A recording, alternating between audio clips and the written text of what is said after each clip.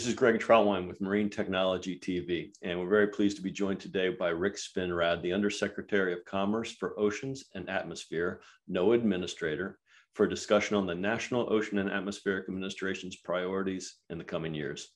Rick, you certainly need no introduction to this audience, but to start, why don't you give us an overview of NOAA today, a by the numbers look at using the metrics of your choice. Thank you, Greg, and I really appreciate the opportunity to talk with Marine Technology Reporter. It's a real treat for me to engage with a community that already has some familiarity with what we do. By the numbers, I've got to start with the workforce. We've got 12,000 passionate career professionals scattered all around the world working on this extraordinary diversity of activities. You know that we map and chart the U.S. EEZ. We've got, over 1,000 maps and charts out there. We have responsibility for 95,000 miles of coastline, or almost 3.5 million square miles of EEZ. Last year, for example, 2019 actually, because 2020 we had COVID impact on our fleet, but last year our ships cruised for more than 250,000 miles conducting hydrographic survey, fisheries survey, research. We protect species. We have responsibility for 164 endangered or threatened species. We have recovered 47 fish stocks in the last decade or so. We protect more than 600,000 square miles of what we could call underwater parks. Our marine debris program has pulled out 22,000 tons of debris since 2006. And that's all just the ocean side. And then, of course, when you look at our responsibilities in weather, every year we're getting about 6.5 billion weather observations and putting out well over 1 million forecasts to the American public writ large. So, there's just a quick shot. And I should point out, we also engage students. So we've engaged almost 500,000 K through 12 students in our various educational programs. So really, by any metric, we are literally all over the map, fully engaged with an extraordinarily diverse portfolio. So using the start of your career to today as bookends, can you put in perspective how the focus on ocean issues has changed the most? Yeah, that's a great question. And I would point out my career of, it's over 40 years now, if you go back to my undergraduate days. But I think about it in the sense that ocean science, back when I was an undergrad, was really oriented towards getting measurements to the best of our abilities. And it was extraordinarily difficult to get measurements. We didn't have satellites. Going to sea took a lot of effort. The dollars per bit of data was probably extraordinarily high. And it was really around pretty fundamental applications. Can we help the shipping industry get a better handle on surface currents? Can we help the fishing industry have a safer working environment? And what's changed, in my opinion, is that we're doing a much better job. We've got much more robust observations. We have an integrated ocean observing system, which we didn't have before. We have more diverse and better data and information to support a much broader set of needs. So now we're integrally connected with public safety, with marine resource management. And so I think the observational capabilities through things like IUs is fundamentally different. And then we also have enhanced computational capability, so we can make forecasts better than we could before. And here's another real kicker I never would have imagined back when I started in this. Now we're starting to see this fully coupled integration of ocean science and business. And in fact, some universities now have started what they call blue MBA programs, where students can go in and get a master's or PhD in some aspect of ocean science and also a business degree. And that's one of the things we're seeing. It's part of what I call the new blue economy, taking advantage of these observations, of these predictive capabilities to build out a new economic sector. The other thing I've got to say, and I'll probably have a little bit more to say about this, is the technology changes that we've seen. Certainly the explosive nature of autonomous uncrewed systems to collect this incredible array of environmental data. When you take that, when you take our satellites and other observing systems and some of the really incredible emerging platforms that we've got. We can now do things we never could have imagined. We can forecast rip currents up to 6 days in advance. And if you look at some of the new technologies like eDNA, imagine now we can just take a few drops of water and we can know what species are present in that water. So the applications to fisheries management or things like detecting and predicting harmful algal blooms has just made our ocean technology and ocean science area so much more relevant, so much more valuable to lives, livelihood, and quality of life writ large. Rick, in your biography online, it says your responsibilities include, and I quote, developing NOAA's portfolio of products and services to address climate crisis, enhancing environmental sustainability, and fostering economic development. Can you give us a brief overview of NOAA's portfolio of products and services today, and more importantly, your priorities to enhance this portfolio in the coming 12 to 24 months? So I'll start with the latter part. One of my main priorities is to establish NOAA as the authoritative source for products and services, what I often call mission agnostic products and services. And what I mean by that is that particular product, whether it's a forecast of sea surface temperature or a forecast of expected drought or flood conditions, may be just as relevant for fisheries as it is for agriculture, as it is for energy, as it is for transportation. NOAA, just as we do for weather with the National Weather Service, really is well positioned to become that national authoritative source for climate products and services. And it means having readily available, easily accessible, reliable, accurate information about climate. And climate products and services means everything from sea level rise to ice, to temperatures, to precipitation, to extreme storms. You know, just recently, we played a role at NOAA in co-authoring the Chicago Regional Climate Action Plan that was intended to guide the Chicago area's climate mitigation and adaptation planning activities. We also produced drought forecasts to inform farmers. I just moved back to DC from the high desert of Oregon, and I can guarantee you that the National Integrated Drought Information System, NIDIS, a NOAA product in conjunction with our other agency partners, has been extremely valuable in seasonal predictions and projections about how should we prepare for drought and for fire season as well.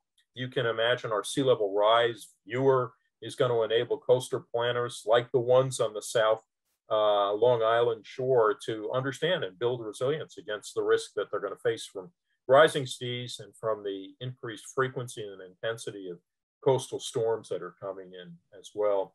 And, you know, it's one thing to produce the products. It's another thing to make sure, first of all, that you're producing the products that are needed. And second of all, that you're actually getting those products into the hands of the users. We are putting a very strong overlay of equity in our development of products and services. We want to make sure that we are addressing the needs of the most vulnerable communities throughout the country. And we have the tools to do that. In fact, in our fiscal year 22 budget, we're looking to expand some of these programs like our RISAs, the Regional Integrated Sciences and Assessments Program, and of course, the National Sea Grant College Program, which works with coastal communities. So you take those tools for outreach and engagement, you take the scientific and technological tools for improved products and services, and then you put the overlay, the equity lens, if you will, on that. And I think we're very well positioned to address the needs. One other thing I really want to comment on that is new that we're undertaking is a series of climate and equity roundtables. So both regionally and sectorally, we're looking to answer the questions of what do people in the Gulf Coast need? What do people in the Northeast need? The Pacific Northwest, Alaska, the Pacific Islands, and how can we address, again, with that equity lens, the needs of some of the most vulnerable communities? Because what works for the Mississippi River Basin is not the same answer for what works in drought-influenced Northern California, for example. So listening sessions, roundtables are part of what we're doing to serve those communities, many of which have traditionally been underserved. and are already facing some of these devastating climate impacts. Obviously, you've had a very long and distinguished career. And when you look at the cadre of new and emerging technologies today at your disposal to study and better understand the oceans, which technologies do you believe will have the greatest impact in the coming decade to efficiently, effectively, and safely study, and why? So I think, without a doubt, one of the most dramatic changes in technology that we are exploiting right now in the ocean world is associated with autonomous or uncrewed systems, as they're called, both underwater, aerial, surface.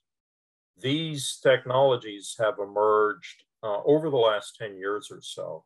I think we first started to see some examples in underwater gliders. And in fact, I remember about 10 years ago being involved in a program to demonstrate the ability to transit the Atlantic with a glider, a program that Rutgers University pioneered and demonstrated very effectively. That ability allows us now to have a persistent presence in the ocean. It also gives us a capability for, if you will, adaptive sampling. No longer are we constrained to have the ship running at 8 to 10 knots doing a lawnmower pattern in the ocean, only to find that we've missed a particular feature because we couldn't adaptively sample and we weren't there. Uncrewed systems allow us to do that. I would also point out these underwater gliders right now are demonstrating an extraordinary capability for acquiring data to improve our forecasts of hurricanes, hurricane intensity, to some extent track, but the ability to have a picket line of these as the hurricane is coming through is dramatically improving the quality and the accuracy of hurricane forecasts. If you look at what we're doing with surface vehicles, we're now realizing we might be able to complement the traditional approaches to fisheries stock assessments using acoustic sensors put on these surface vehicles. In the air, uncrewed aerial systems can collect high resolution imagery. They can even collect DNA from the breath of a whale to give us some sense of the health of that particular animal. So in any part of the environment, above the water, on the surface, underneath the surface, these uncrewed systems are truly proving to be a force multiplier and a disruptive technology in terms of our being able to do amazing things. I'm just going to stick on that uncrewed maritime systems thread for a moment. In one of my recent interviews with Bob Ballard, one of my favorite quotes was, and he was talking about autonomous systems in the future of it. He said, "I like riding horses, but I don't ride one to work." So when you look at uncrewed maritime systems, how are they deployed today? And I guess more importantly, how do you see UMS expanding in the near and the long term? So uncrewed systems are being used for an extraordinary array of applications. I mentioned the application of complementing our stock assessments, but the idea of uncrewed systems initially being developed to address the 3Ds, dull, dirty, and dangerous. I would add, now we include the additional D of difficult. So it's difficult to conduct missions in the high Arctic in certain times of the year or in the Southern Ocean. And we now know that we can use uncrewed surface vehicles to do exactly that. So we can do the sort of dull work, we can do the dangerous work, we can do the dirty work, transiting oil spills, for example. And we can also do the difficult missions that these are associated with.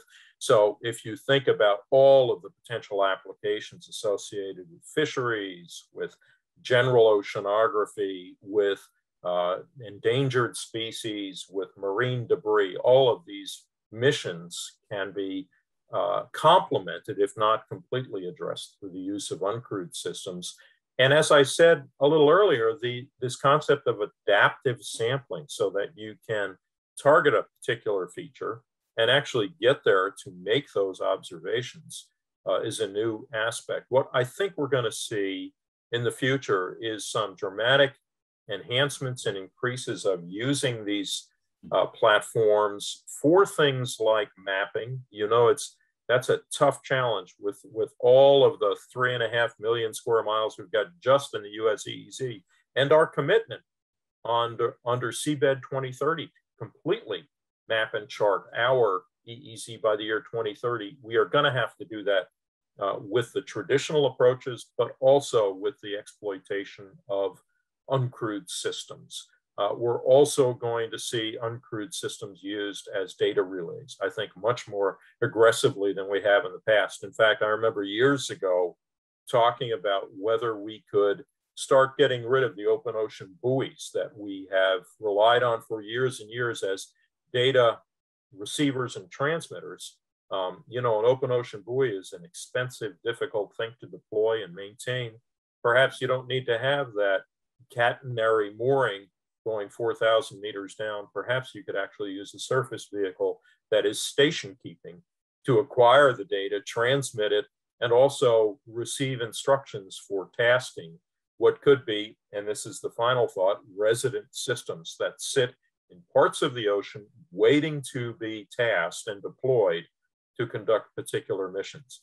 I also believe, final thought, that we are going to see an explosion of the use of swarmed uncrewed vessels, uncrewed systems that are actually using artificial intelligence applications to determine how to deploy, how to swarm, where to go, when to sample, how to sample, when to send data back, when to ask for new instructions. So I'm really excited about the potential application of AI, ML to the use of uncrewed systems and the potential for downstream resident systems of uncrewed underwater vehicles ready to respond to the needs at a moment's notice. I know you touched on it earlier, but when you look at the full scope of your responsibilities under your command, can you distill for me your top priorities in the coming 12 to 24 months? Briefly stated, the priorities I've expressed fall into three categories. And they are not unique to a particular line office. So I'm not here to say this is what I want the Weather Service to do, or the Ocean Service, or NESDIS, or Fisheries, but instead, I really believe NOAA is positioned to be seen as the authoritative source for climate information products and services. That's priority one. Demonstrate that. Don't simply say we think we ought to have it, but through our actions, through our programs, through our engagement, through our solicitation of requirements, demonstrate that we are the authoritative source of climate products and services. The second element is integrating equity into our internal and external operations. Equity in terms of ensuring that our products and services are provided to those, all communities, but a special focus on those most vulnerable communities. Internally, we need to take a big leap in diversifying the workforce at NOAA, so we're undertaking a number of workforce development activities to make sure we are representative of the public whom we serve.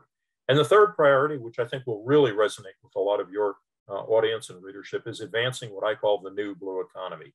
That is to say, the economy that's based on data, information, and knowledge about the ocean, supporting some aspects of the traditional blue economy, but also supporting other emerging sectors like public health, for example, and the reinsurance and insurance industries.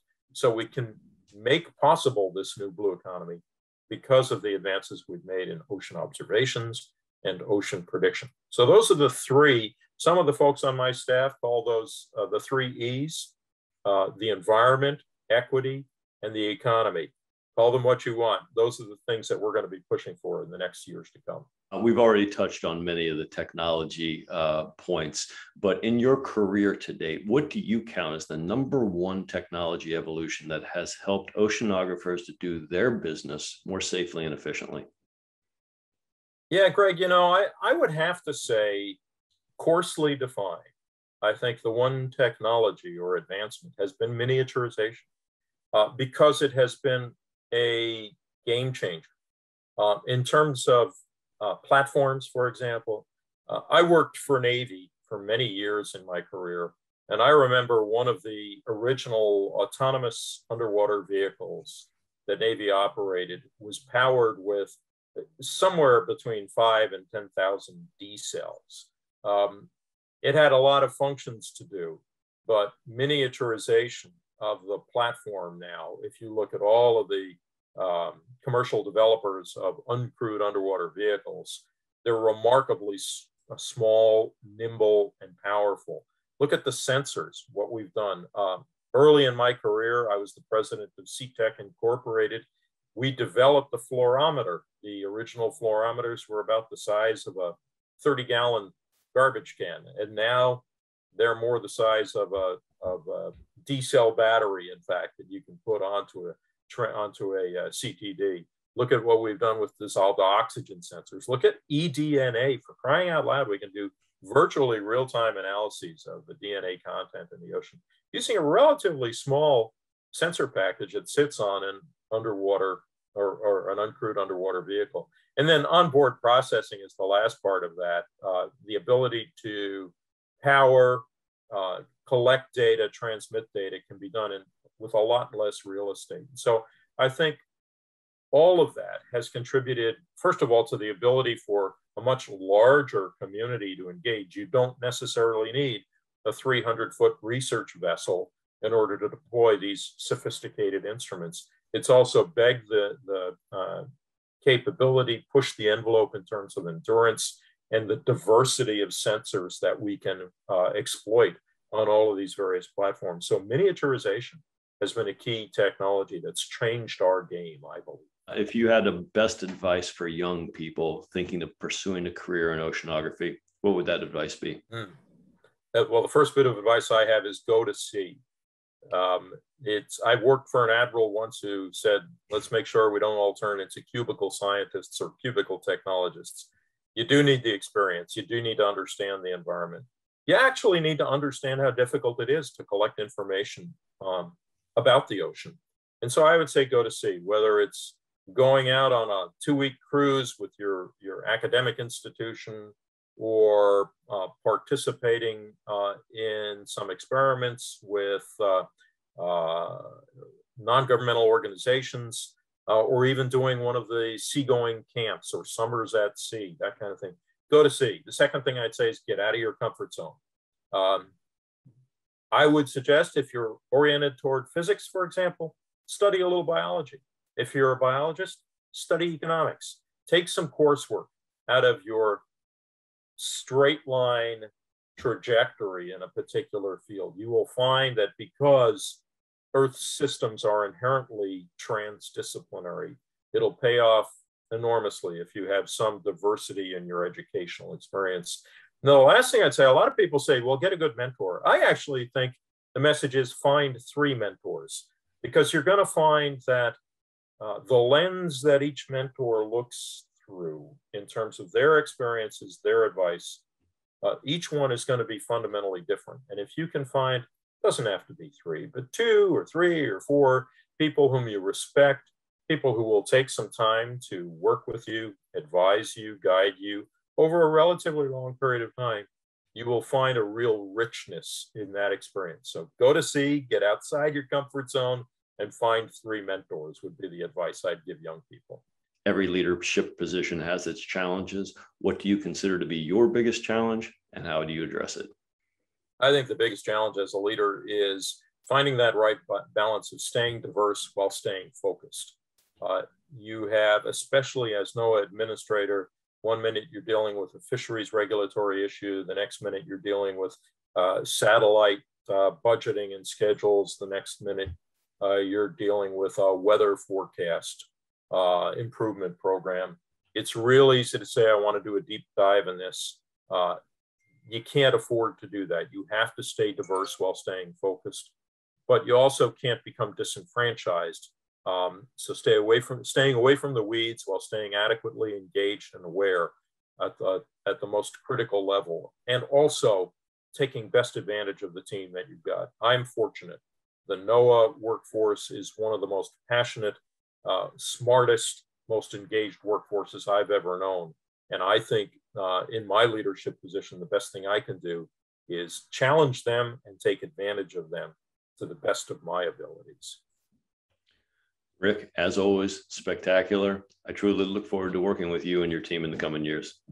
Thank you, Greg. It's been a pleasure, and I look forward to working with you as well.